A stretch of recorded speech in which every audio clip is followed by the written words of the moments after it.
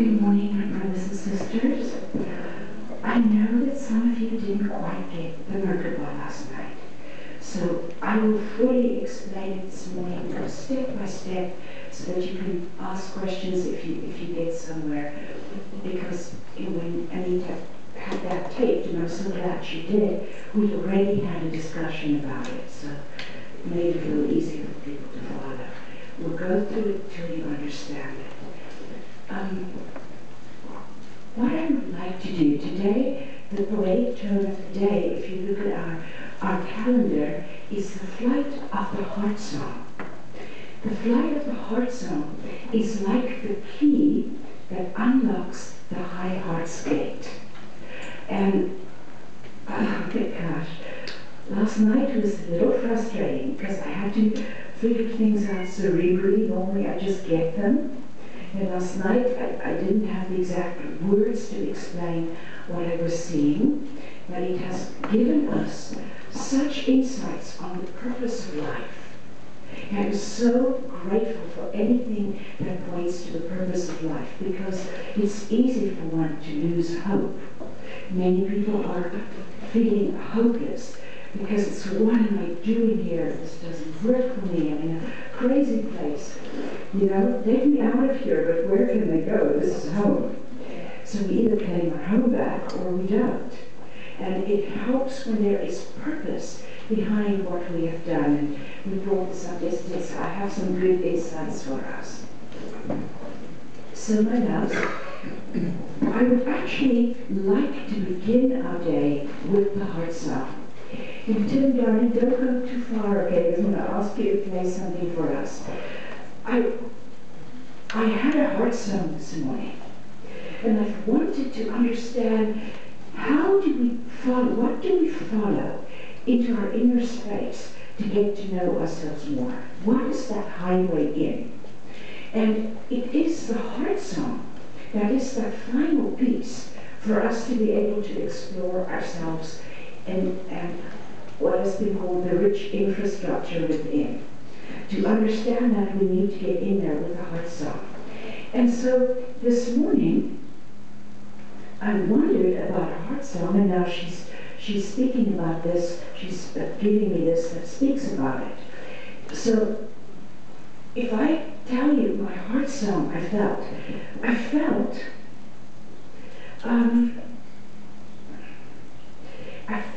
wobbly about something with China, about urging me to be on the phone with them, and I have put hours and hours into the work, so I don't want things to not properly come together. So what happened is that I felt wobbly about it, and all of a sudden it just didn't matter, because a song was singing through my being. And when a song calls, it's like a predominant musical piece. I'm going to actually ask Tim to once again this morning play our piece that's the resolution piece, and ask you to find your heart song during that. I'm going to tell you about the heart song and that I found this morning. I was getting dressed after my Chinese conversation. I was a little discouraged. And so basically saying, listen, your pace is too fast for us. We cannot manage, we cannot keep up with you, and we feel pressure. So we have to go slowly. And so what happened is suddenly I remembered a very special time, which really didn't seem special to the other people in the car. But we were driving, I was lecturing in South Africa, and we drove through a pass known as the Tourist Kloof, Kloof being a chasm in the mountain. And so we were driving through this pass, and these baboons came out of the mountain, and they were making this big display along the side of the road, jumping up and down and, making me know that they're the boss of this area, and I better be very careful.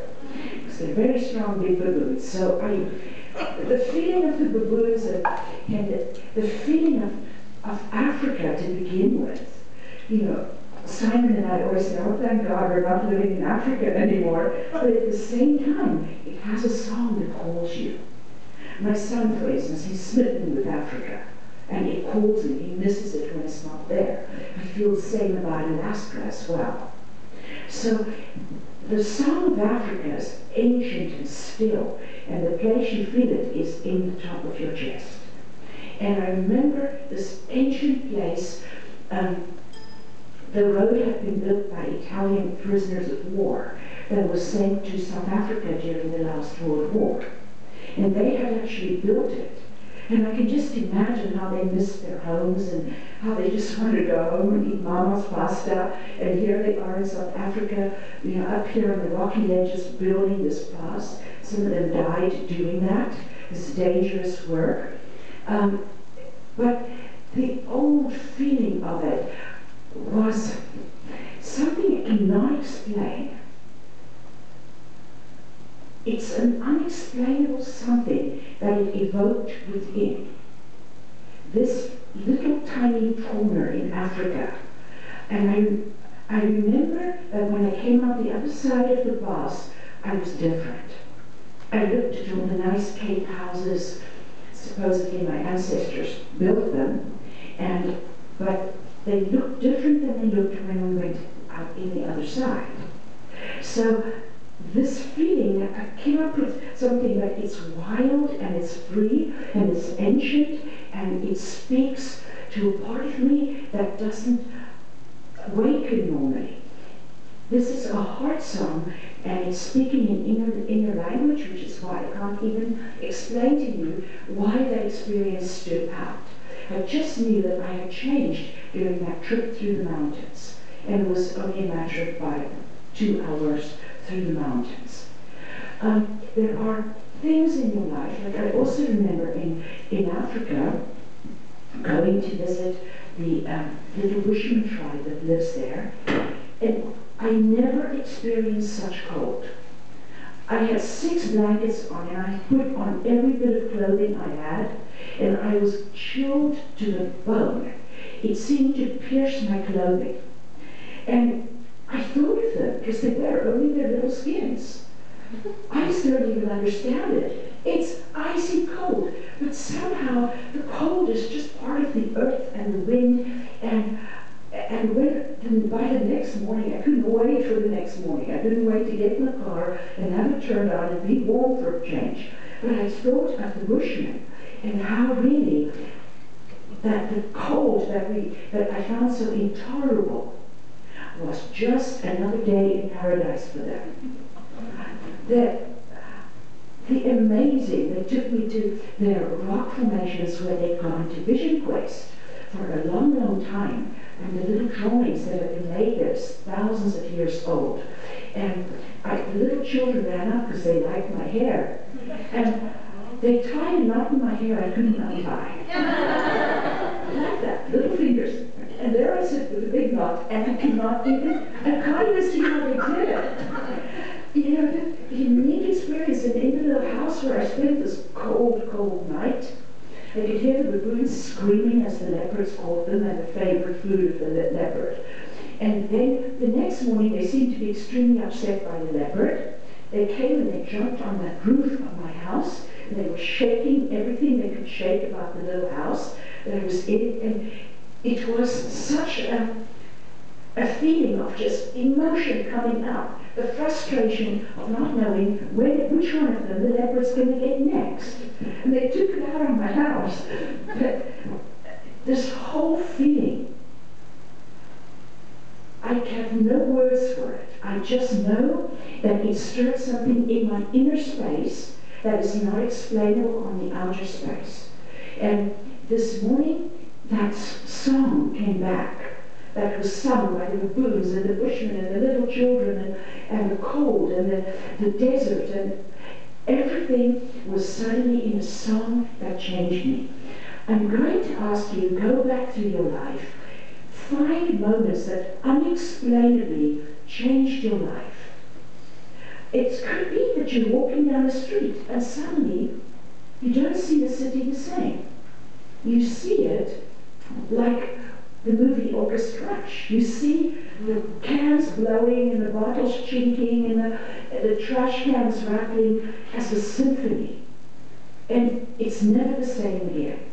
Look for those moments. They won't have explanation. Just feel them and allow them yet again to reveal to you your inner space. That's what we're going to do first. We're going to do it to our resolution piece. But I had a little bit of business, and I keep forgetting this is our last day, because I normally teach here for a week. So let's do this. There's three things I wanted to do this morning. One is just to tell you about upcoming retreats. We have our next retreat. I'm in Russia for most of November, and you're always welcome there because it's a phenomenal experience. I particularly recommend Ural Mountains because of the beautiful facility on the lake, and also Siberia, which is wild and free and exquisite. But Moscow is a short flight from Europe. And so we speak English, of course, and it gives you more time to internalize as the Russian translation takes place. Now, the first one coming up then is Russia. We're in Moscow, we're in Nizhny Novgorod. Did I say that correctly? I think I have the wrong letter in there. But that is in November. In December, in my house in Newport, and I have 4 bedrooms in that house, and especially for people coming from overseas, if you let us know immediately, at least I am coming. If not, my husband as well. If not, maybe my kids as well. We have got 30 blow-up mattresses, so we can always accommodate everybody if we need to. But we don't include lodging, but it is just that it's there for you. If you let us know quickly and you're coming from overseas. Okay, this is the Christmas one. We have people here from France and from Den Haag, right? Still there. Okay, The Hague. And who else has come from overseas? Who knows where Anastasia comes from? Darling, so anybody else from overseas? Yes, sweetheart. Italy. Oh, my sister. I am so delighted. And I already talked to her. Well, and you're soon going to be from Portugal. Yes. Okay, so we've got, especially if you're coming from overseas, we try and give you a room in my house. I also own a little house across the street where I am with my family. That big house is for you. And so that's in December for a week. It is a spectacular retreat, if I say so myself. We do Christmas present exchanges, and we make Christmas cookies, and we go singing, and we have a big Christmas tree, and we have a lot of fireside fun things at night. And then in the day, of course, we do our work. Newport is so beautiful. I go all over the world. I mean, Cape Town is pretty close, but this is one of the most beautiful places you will see. And we do out-of-door trips. We're a couple of blocks from the most beautiful beaches. You can walk down there every morning. Beautiful, pristine, white sand where the sun sets. We're, 3 blocks from there, 4 blocks? Yeah. You can just walk down. So, that's in December. End of January, we have a Caribbean cruise.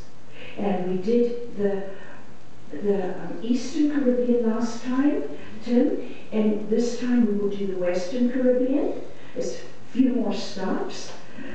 I would be so delighted to see you there. We usually have quite a few Russian people. We do sometimes Russian translation, depends how many of them we have.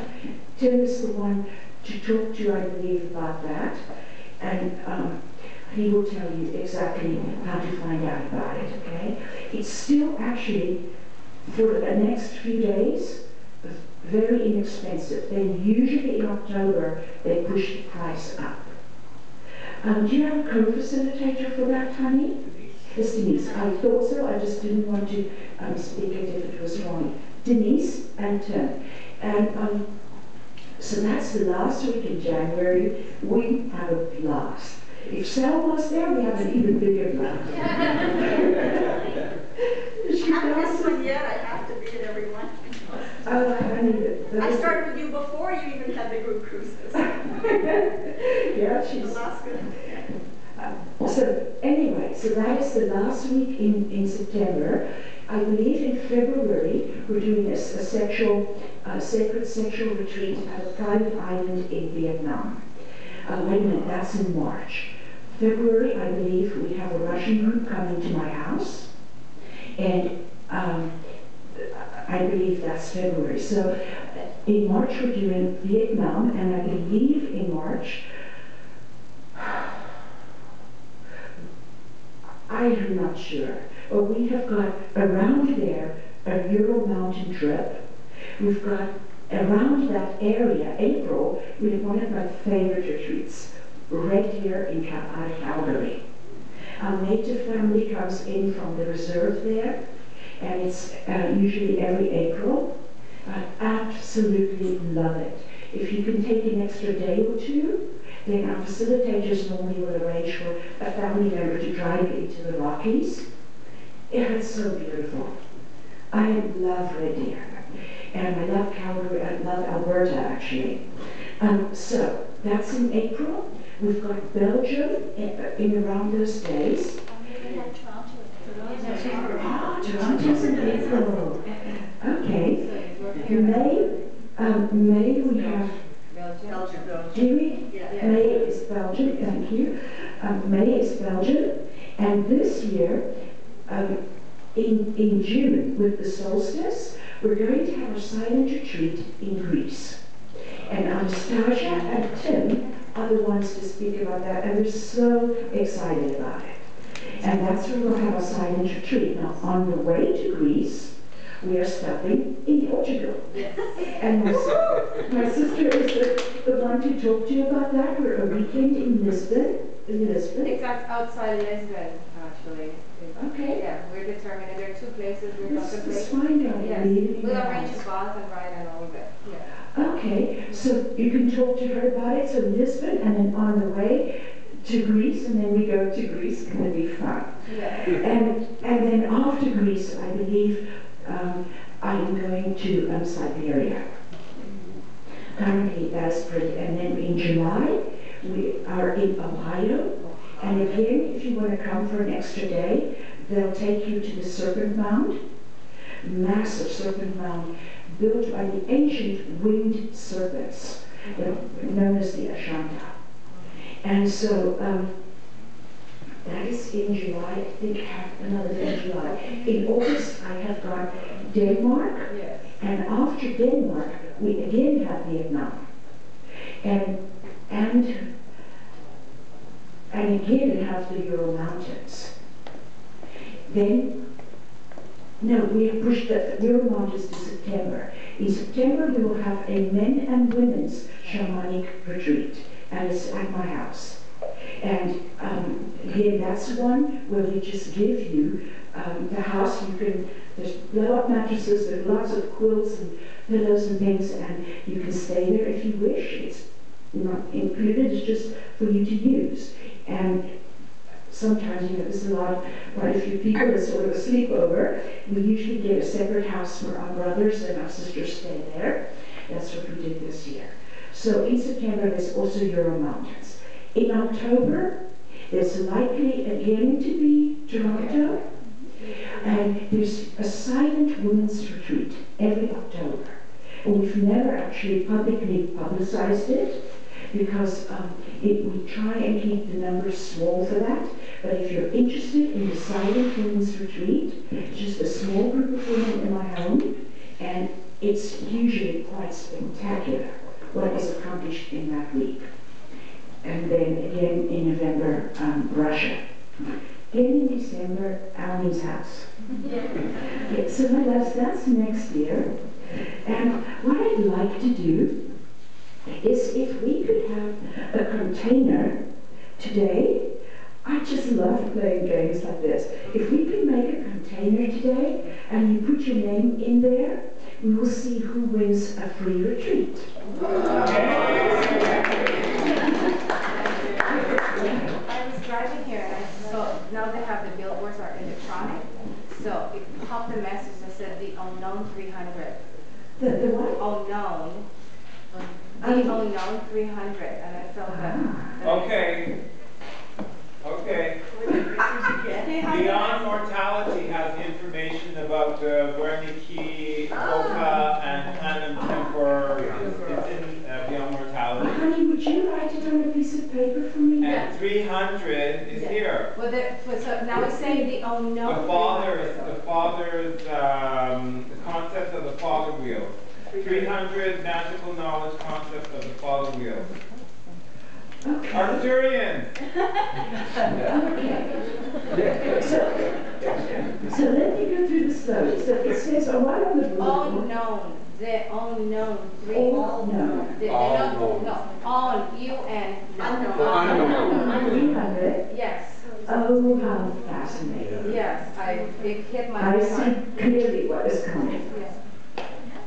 A lot of work. Unknown. We have it. No, well, that's the You're known. There's Arcturian. unknown too. Wondering if there are 300, because see, we've got the feminine and the masculine. Yes. I wonder if there's 300 neutral ones Yes. for the inside. Yes. Yes.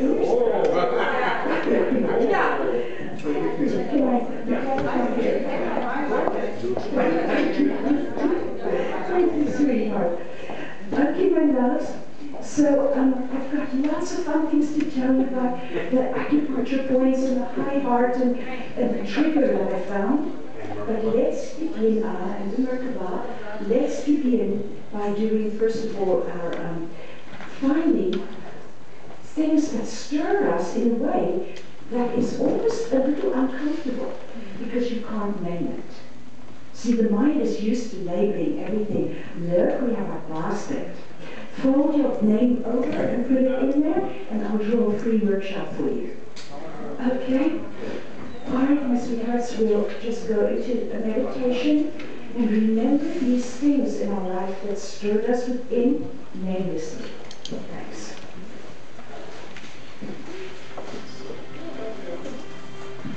By the way, our cruise, I said, okay, usually we have a free cruise, right? Sorry. We have a free cruise. Just give me 1 second. So we usually give a free cruise away and pay people's airfare and everything, and we give our classes around the cruise, so the whole thing is free. Last year somebody from South Africa won it. I had so much happiness because of how glad she was. So this year I said, oh, we'll do another one. And then I went, okay, we'll do another one. So we have 3 winners. And one is from Canada, actually from the native reserve. And one is from Russia. And one is from North America. From Ohio. And we interviewed her because we wanted to know how she manifested the miracle. Oh, really? You know, the sad thing is now our person that won that cruise from Canada, I recently had a letter from her. You know, sometimes we don't realize that places are at war even when they're not. And she said, please, can the students pray for my family? And if you could do Bel Hospital for her, this is our winner from the native reserve. The gangs are so bad on the reserve. And this is one of the best native reservations in North America. They are the most wealthy. And they used to be called the Arena Reserve, now they're the Bear Tribe. But it's after the Bear Tribe. Yes.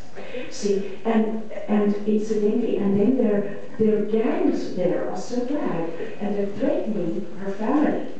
And she says, we feel like sitting ducks every night we go to sleep. Because they can come in at any moment. And so she said, please can people pray for us. It's not safe for a family anymore among their own people. How terrible. Yes, madam. This is in Red Deer, Alberta. Yes, sweetheart. Yeah. We need to know the name, or? Yes, gosh, if you could find out the name for me, Tim, I think it is, if we have their name, it would be definitely better that we can do carnation rings for them. Okay, sweethearts, yes, darling. Can you do the mobile people not knowing as well? Sorry, just say again. Again. Without them knowing. Can you do it without them knowing? Without them knowing. Oh, yes, absolutely. Because Bel Hospital is a blessing, it doesn't enforce healing. And it hovers around them, and often it just deters others. And they, especially because she's asked for help, you know, but even if she hasn't, It is a blessing that you will either take or not, you know. Thank you, honey. Can we start over again? I think it's Doris Cuttknife. Cuttknife, yes. Yes, Doris. Yeah. Honey, thank you for my water. Thank you, my brother. Anyone else need the paper? Yes. Yes, I'll be quiet.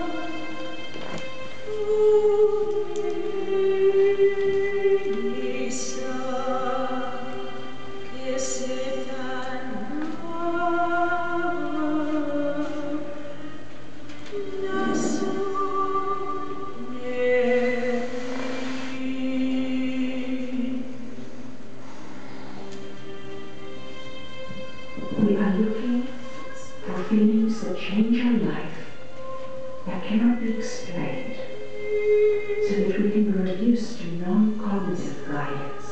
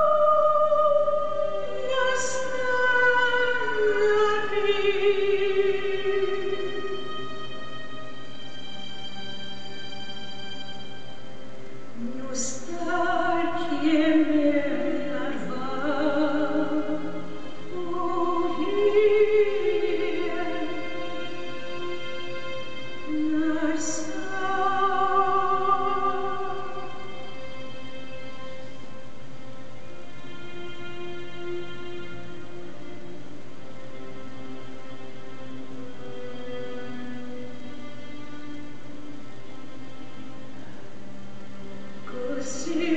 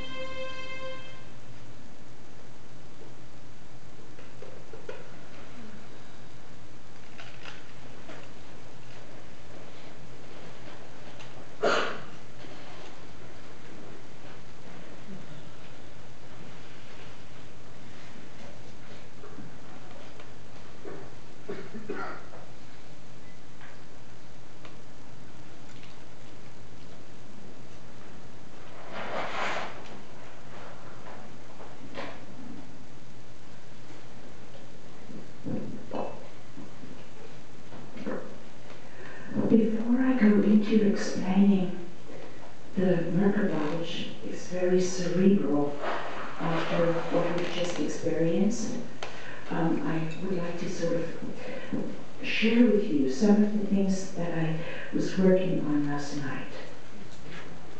Apparently, in the world around us, there are 4 layers of geometry. The first layer being called projective geometry, and so on. There are 4 of them. And I have papers that I managed to get a year ago that's been in my briefcase waiting for today. And I'm happy to put them down on the table. And by the way, we won't do the drawing till after tea time, so you'll have plenty of time to put your name in the basket. But you can take a look and perhaps you can understand it better than I did. But what I got from reading it is what I felt yesterday. There's 4 different layers of geometry to make constructs in our outer world. It looks to me that there are 4 inner methods of geometry as well. That these inner and outer combining to make our reality, because this is what we're aiming for, the spiritual maturity, to actually help create our realities.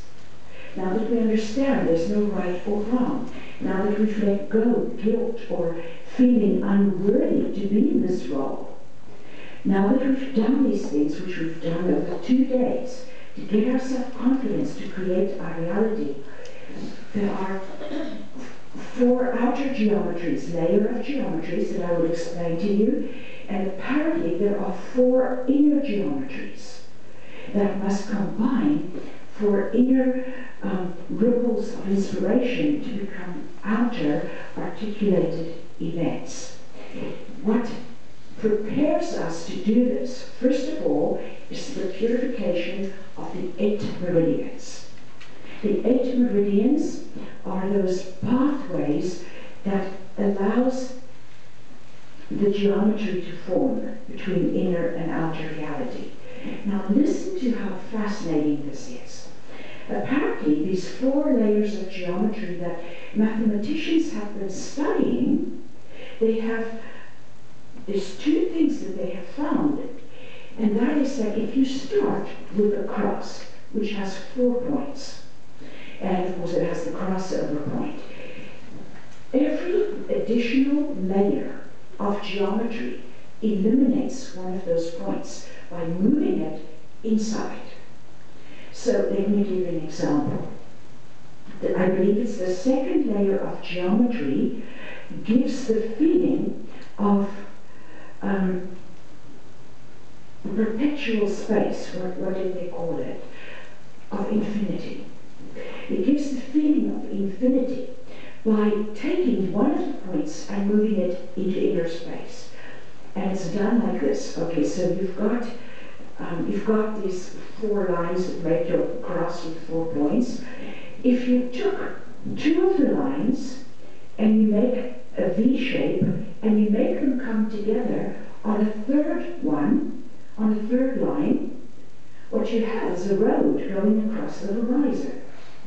See? And it implies that there's another point you're traveling to beyond the horizon. But now it's no longer in the geometry. It's an implied metaphor, so to speak, an implied point. It has moved into inner space. With each of the layers of geometry, another point moves into inner space. Until eventually, there's only the middle point, the crossover point, there's only one point left with your 4th layer of geometry. One single point and the observer. They've also given, so bottom line of what I have just said, is that as constructs take place in our environment, which requires the 4 directions, 4 layers of geometry, and let's look where else we came up with the 4 in a moment, that as it takes shape, more and more is required of the viewer to assume certain things. For instance, to assume that if you have these two lines meeting at a third line, that it's a horizon. And that there is something, therefore, beyond the horizon, and for the first time, you realize there's an infinite possibility beyond the horizon. And okay, now you realize, wait a minute, the future, which is the only way that geometry is seen, it's seen as something, if you're constructing, it's something that's becoming, so it's a future. So the future has, therefore, endless possibilities.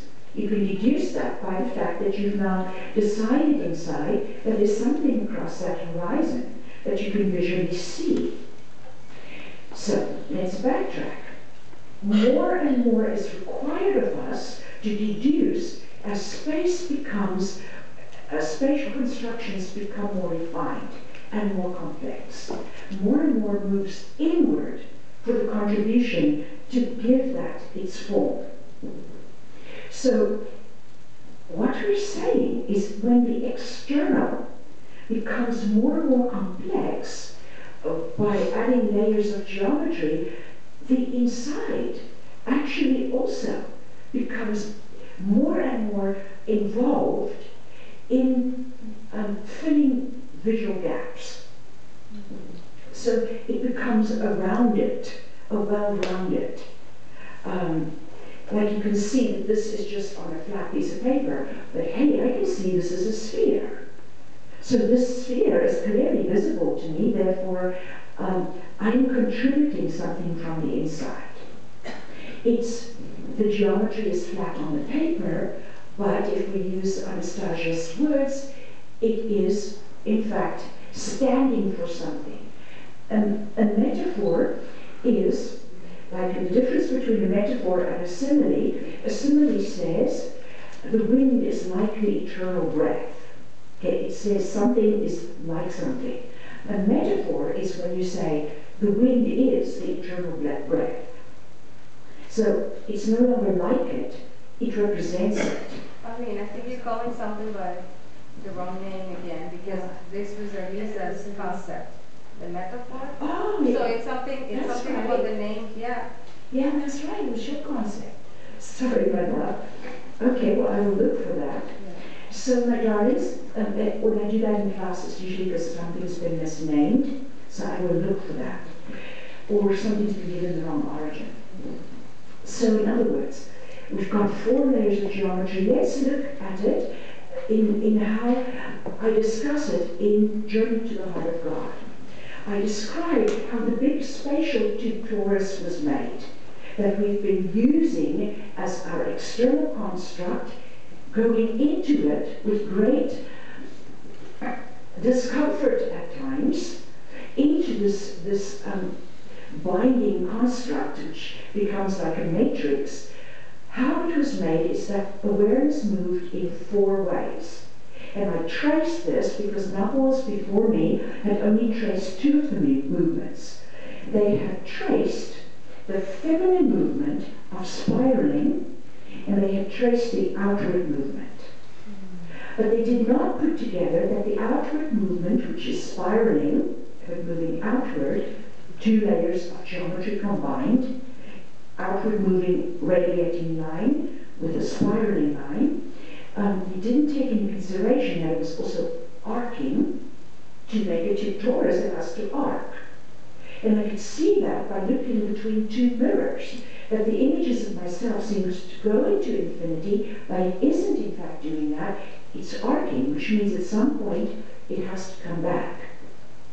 And so I realized there was this 3rd movement of the arcing. And then I realized that the cosmos was on a disk inside the donut. So the cosmos was moving through 300 cycles of its days, if you will, in its orbit. Well, what it is 300 coils inside the tube torus. The movement of the cosmos within is responsible for the 4th layer that happened, and it is that it starts to arc. It arcs So it goes like this. See? Like this.